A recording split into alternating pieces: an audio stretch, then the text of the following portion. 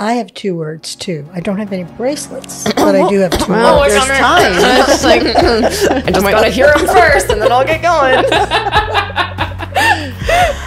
The first one, and I'm giving away a little bit about myself, perhaps TMI. Never. That's what this podcast is for. I've had a rough 4 months with various injuries, 4 hospitalizations. I'm coming out the other end, and I think I'm doing well now. You're doing phenomenal. But it's been, as you may be able to tell, I'm an emotional person. And it's learning patience with myself and the belief that things are going to get better and working hard on that. The second thing... Wait, what word? That was just a stress. Patience. Okay. Patience. Love I that. got that. Patience.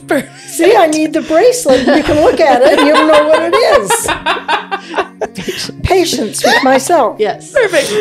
Continue. The second word is, and it's because of my family, you, Kate, Hayes, Daddy, my sister, Dick's family, I can go on and on, but is pride. Just the pride of watching everyone, watching all of you, watching you and Hayes and Missy, you and Hayes and Kate especially.